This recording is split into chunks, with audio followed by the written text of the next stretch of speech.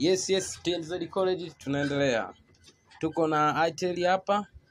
Itel yetu hii haiwaki na chanzo cha kutokuwaka iliingia kwenye maji. Kama unavyoiona ni itel yetu hii. Ingia kwenye maji, najaribu kuwasha na goma. Hivyo basi tunaenda kupitia zile pointi zote ambazo tulijadili kwenye video zilizopita. Tutasha multimeter yetu. Tutaenda kuweka kwenye alama hapo kwenye link.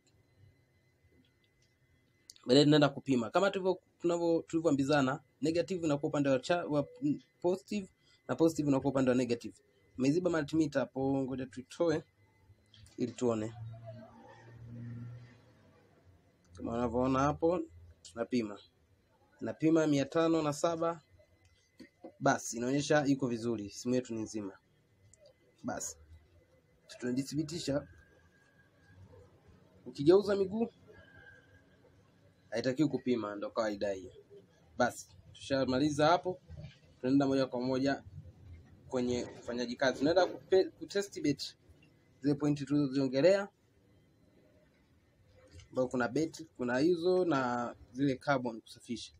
Tunaenda kwenye bet, tunaenda kupima bet yetu na volt ngapi, na tulisema volt ngapi inatakiwa kwenye bet ili charge. Ina 3.08 na wakati huo bet ilitakiwa iwe na charge 3.8 ndio iweze kuwasha simu. 3.76 inawasha, lakini ina 0 hapo kama umeona. Hivyo basi tunaenda kuifungua simu yetu. Wakati huo betri unaweza kalibusti kwa sababu iliingia maji, ili tuondoe zile matokeo yatakokuja baada ya maji kuingia na simu kutumika bila kupitia kwa fundi. Tunaenda kufungua nati zetu.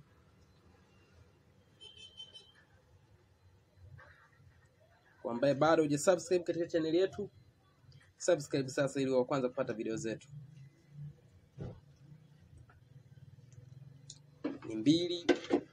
Ni sehemu ya 3A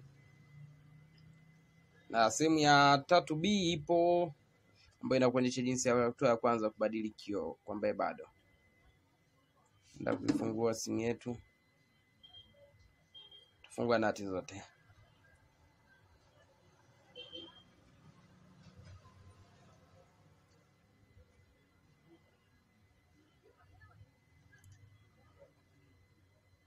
Na kwa hapo simu yetu tulishaijua kusema itakiwa ifanywe nini.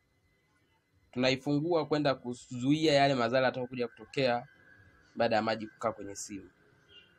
Simu yetu imeingia kwenye maji, lakini wakati huo ilipoingia kwenye maji ilifyonza betri. Kwa maana chaji ikawa 3.08. Hivyo ninaenda kutoa tu madhara mengine ya maji, kisha ninaenda kuboost betri yetu. Tutaiwasha, simu yetu ni nzima.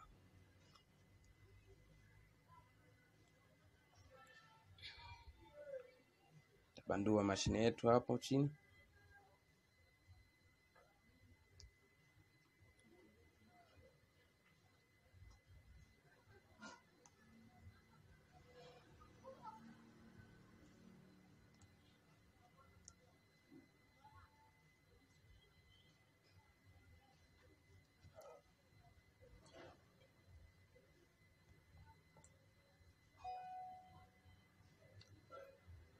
Kioo chake ndia 16 kama tulivyopitia kule.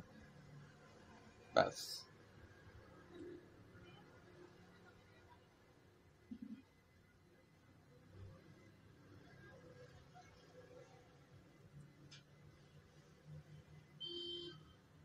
ambaye bado jiangalia, jifunze ufundi simu kutoka kipande cha kwanza hadi tuko cha 3 hiki cha 3A.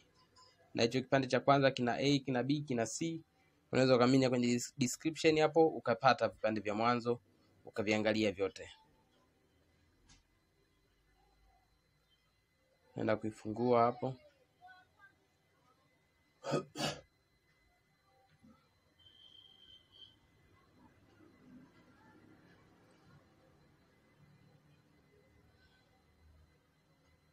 Tumeonyesha hadi uhalisia jinsi ya kufungua,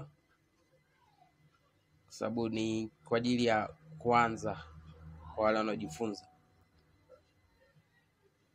Ila kwa ambao wengine wale tunaonyeshaga tu kipande hajaifungua, tumeshaifungua, tumeshafanya hiki, tunarudishia.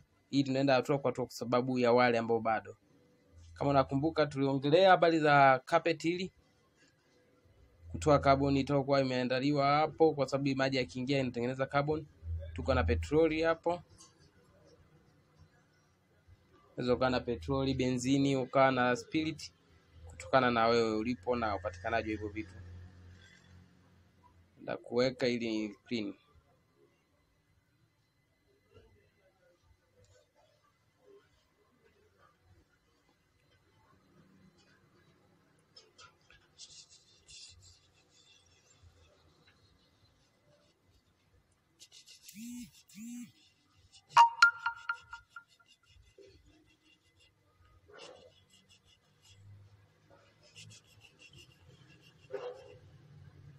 Baada ya kumaliza hapo, unaweza clean na upande wa pili ambao ni wa kioo, kwenye zile njia ambazo tusema kuna carbon inatengeneza. Lakini nitategemeana na wewe, lakini kwa hii gundi iliyopo hapa juu hii, ili karatasi kuwepo chini, maji kusema yamepenya ni ngumu sana. Hivyo basi tunarudishia tu karatasi lake.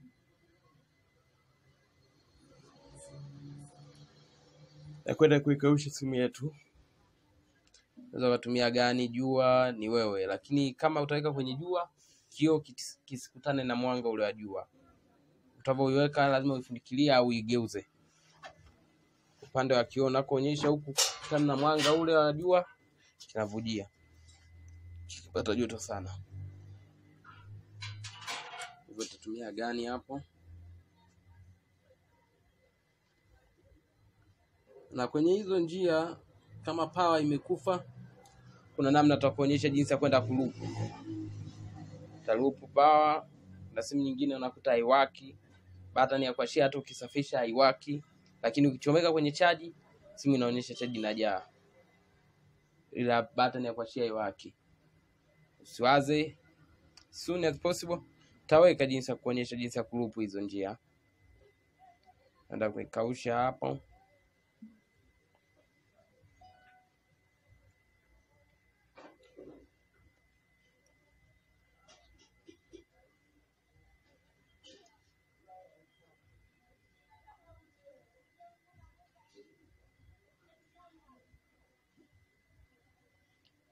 Isipate moto sana.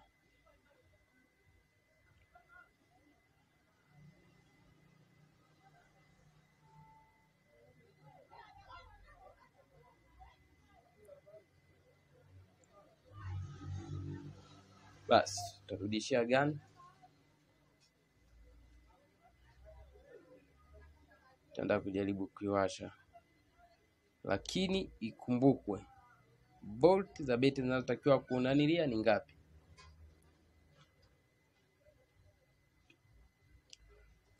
Zinatakiwa ngapi baada ya kuiboost betri yetu? Na kwa betri za namna hii kubwa, hususan za Itel, kiingia maji zinapiga shoti. Hivyo basi ikipiga shoti unaweza ukaboost, lakini ukaja kupima umeme unarudi pale pale. Ukaboost ikawa pale pale. Hivyo inabidi GR positive uitaftie. Na ukibandua hilo karatasi hapo, positive ni hiyo yote iliyopo nje ambao ni kama ground, tunasema ni hiyo nje hiyo. Hapo tutakuonyeshia video nyingine jinsi ya kufix hizi betri. Zina tatizo sana la kufa hilo betri. Tunapima hapo ina 3.20. 3.20 haitoshi kuwasha simu. Ngoja tujaribu, lakini ambao volti tumesema zinazoruhusiwa na simu inakubali kuwaka ni kuanzia 3.6, ila nyingi kuanzia 3.7. Naenda nataka tuiwashe, tutapachika hiyo karatasi hapo. Kwa ambaye bado hujavizoea itabidi uweke kwenye frame yake ndio uwashe, ila kwa wengine unaweza ukashika tu kwa mkono na makini wako tu kutokuminya vitu. Tuweke tu kwenye kasha lake ili tuweze kuiwasha. TNZ College, the more you watch the more you gain. Asante kwa kuwa nasi na asante kwa unayetufuatilia. Kwambie bado hujajiunga kwenye grupu, chini hapo kuna link ya kujiunga kwenye grupu letu. Unaweza ukajoin leo ukakutana na familia ya Watanzania wenzako ya watu wa Afrika Mashariki, tusema Tanzania tu. Basi tunaenda kuipachika, tunaiwasha.